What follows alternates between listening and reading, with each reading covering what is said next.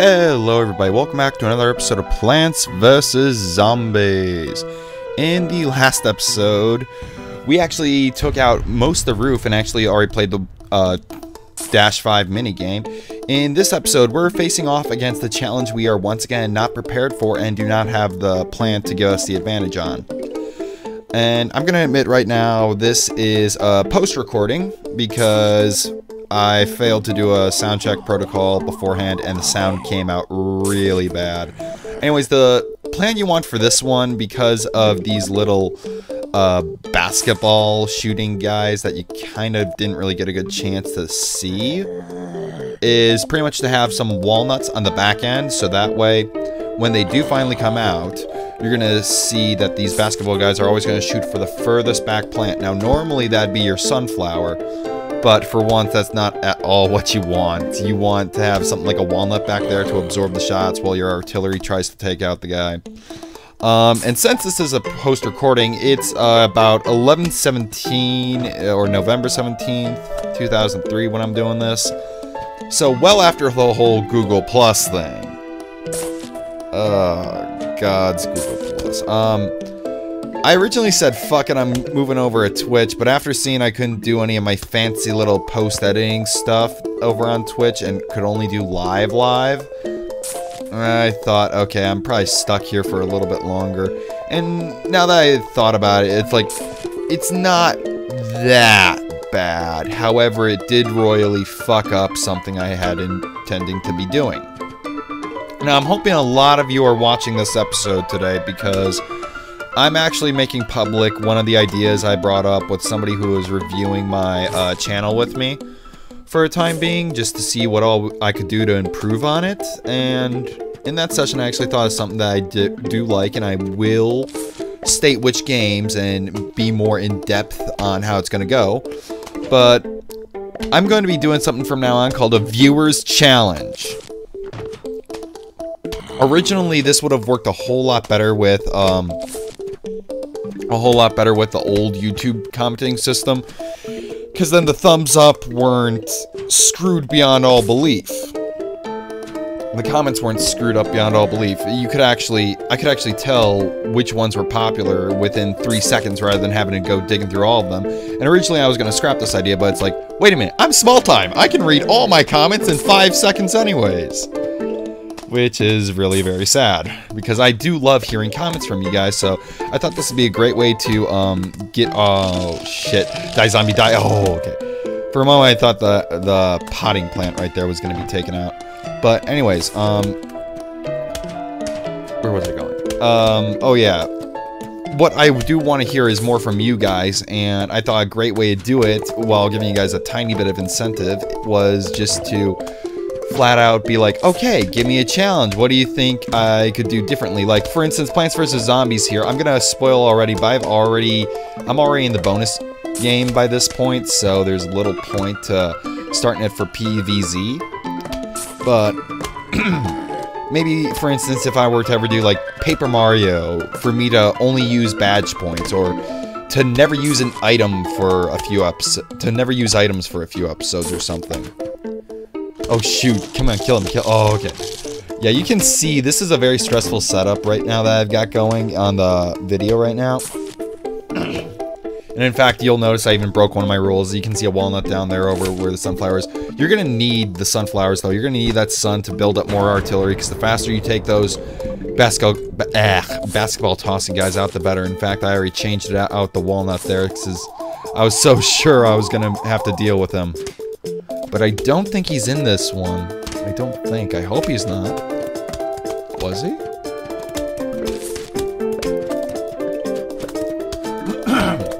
Anyways, but yeah, I'm gonna be doing the viewer challenge for a certain couple of episodes. For those of you who watch, oh, okay, yeah, there he's there. You can see what he's doing. He's lobbing the basketballs over to us, so yay. But anyways, as I was saying, for those of you who actually watch SLAI and already thinking I'll do it for that, no, I will not, because that deviates so much money I get in-game over to whatever the challenge is going to be, and that's going to delay it longer than it already has been. The series is like 50 plus episodes long, guys, and I'm still not even finished with all the B or A rankers, so no, sorry. Sorry, but no. Besides, I already got a contest for that thing. Okay, we got rid of him. Okay, we finally got rid of him. There's, once more, not too much to talk about in this one, and I'm just trying to now think of other crap to say.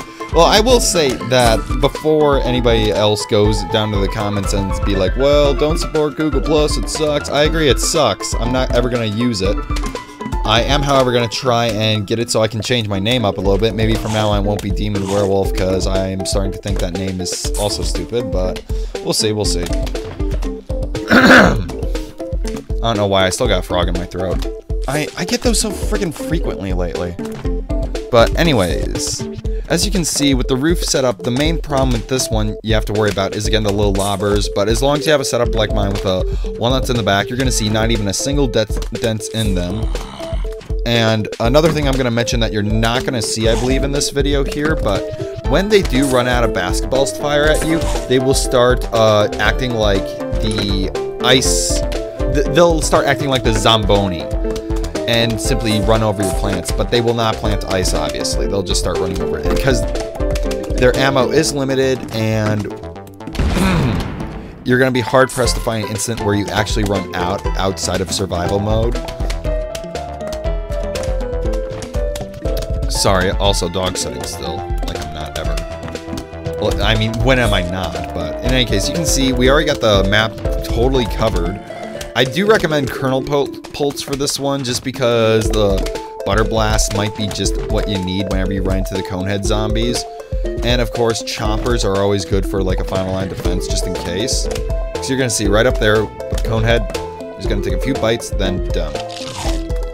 And you're going to need that, because you're going to need to keep your artillery safe for this final part right here. And I really wish I could get some recordings in decently once. Oh shit, I forgot about the bungee the bungees jumping zombies. Oh, that's just brilliant and great.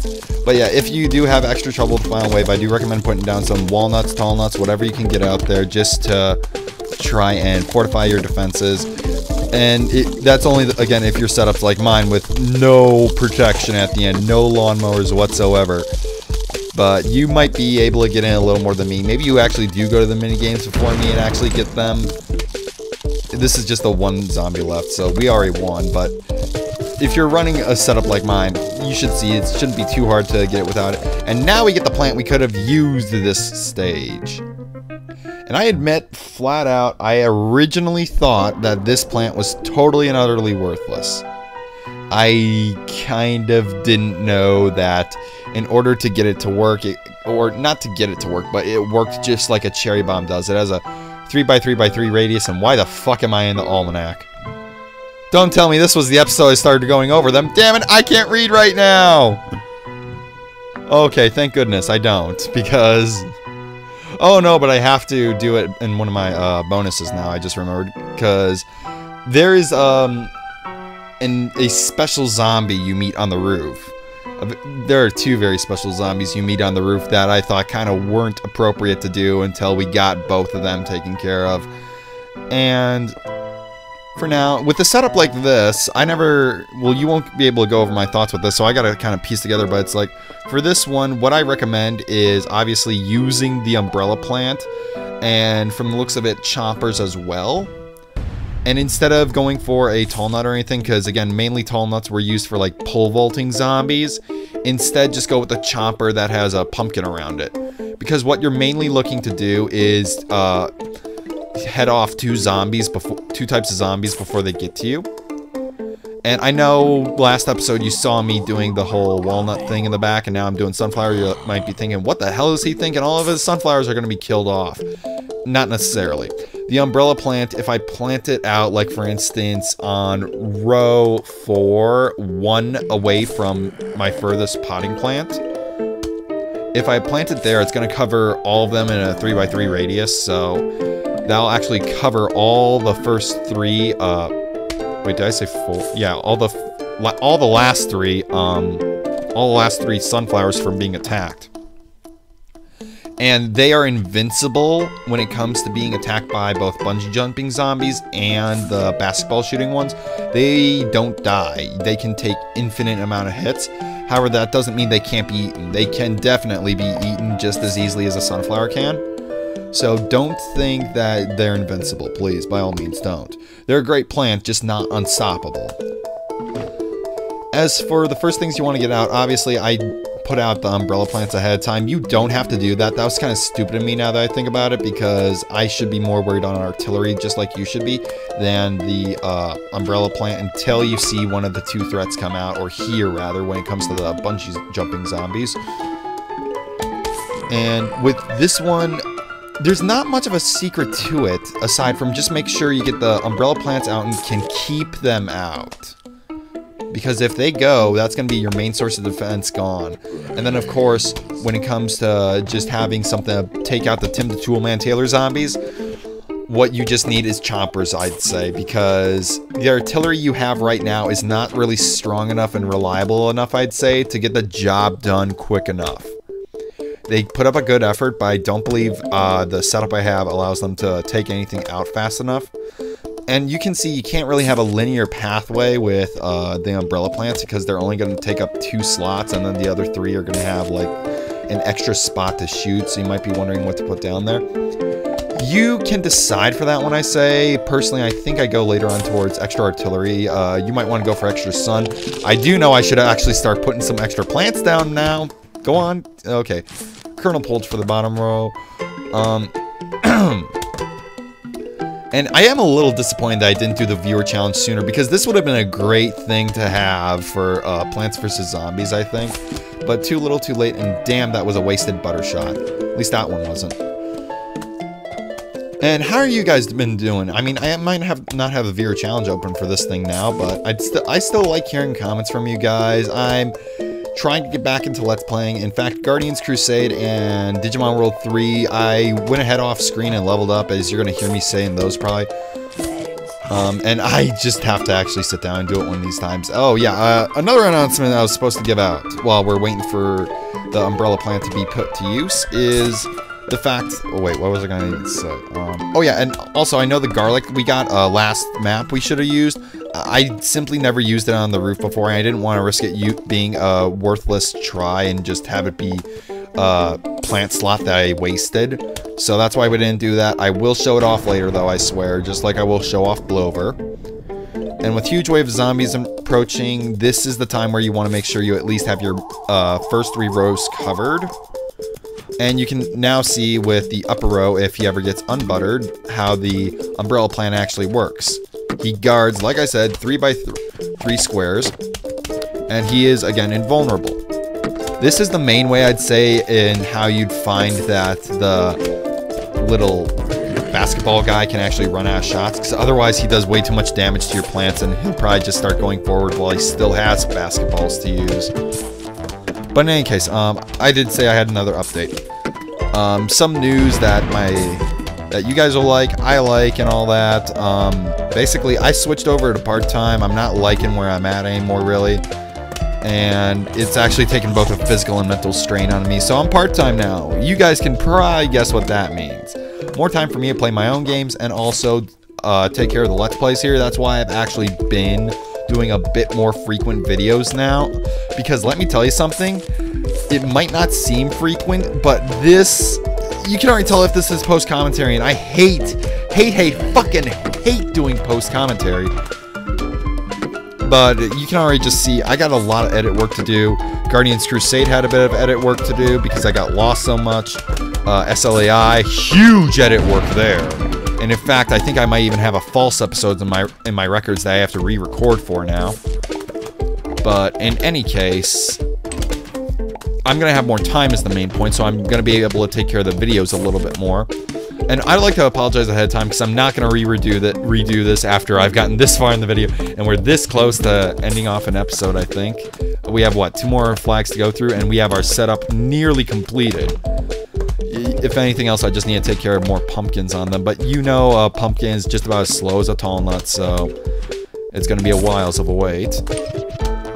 And if you do get it to this point, you should be set in all but 2 aspects. All but 2.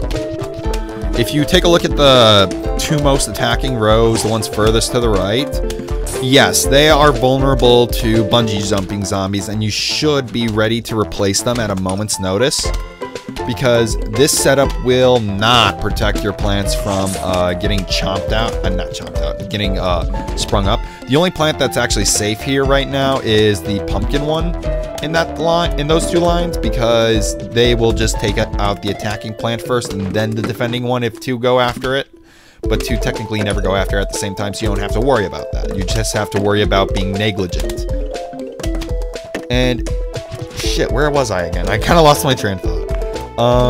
But yeah, I'm part-time now, so I can do more of the work, and I can hopefully get these out faster with better quality.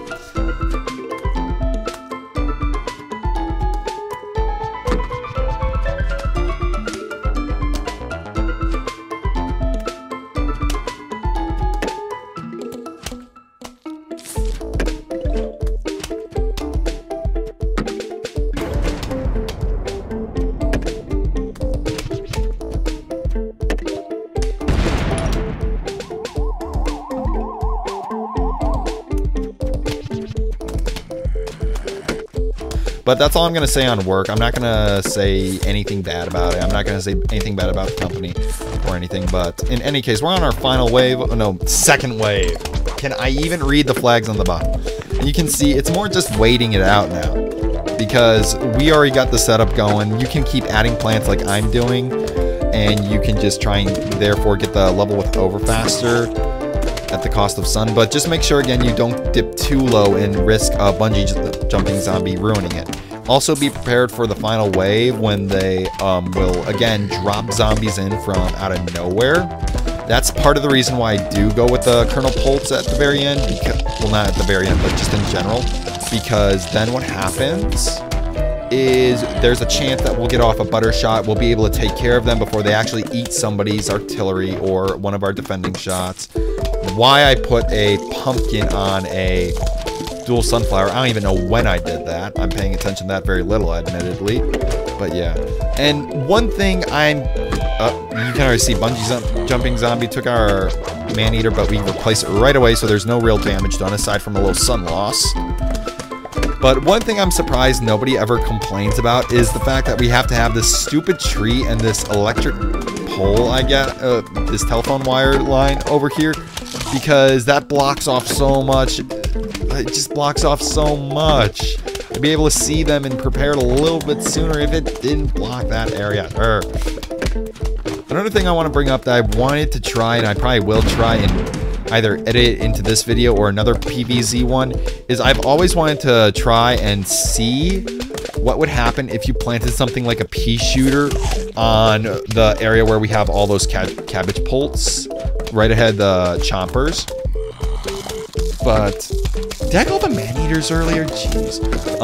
But anyways, I wanted to see if you planted them there, if they'll actually fire and hit things. Same thing with the chomper row. If it'd do it, if it'd just like shoot the kneecaps and it'd be fine, it'd be good enough. But I never really checked. I never tried. And honestly, I think it'd be a waste to go into a roof level with one of them because they're so far out. And even if you had something like Torchwood, the shots are lobbed over the fire, so there's no point. And is that going to be the end of... No, that's just going to bring us to the final wave once he's chomped. He's chomped, so... Yep. Huge wave of zombies approaching. And for... Oh, no, for... Well, again, I gotta watch the video and see it all. And you can see bungee jumping zombie repelled. For a moment there, I thought, oh, goodness, this isn't that bad, but at the same time, the tool man already made a ladder, and now all the other zombies can obviously climb over that and get up right close and personal to our chomper, who's busy eating. So you can see why I consider that one a threat at times, because he can just like make what would normally be a good defense a straight up walk to your chimney or your brains or your back door or whatever you want to call it. But with that, we have this in the bag. No real troubles, I'd say. We just need this damn thing to die. He's already smoking. Come on, blow it up. Blow it up. Blow it. There we go. And with that, we get one of the currently useless plants you can get.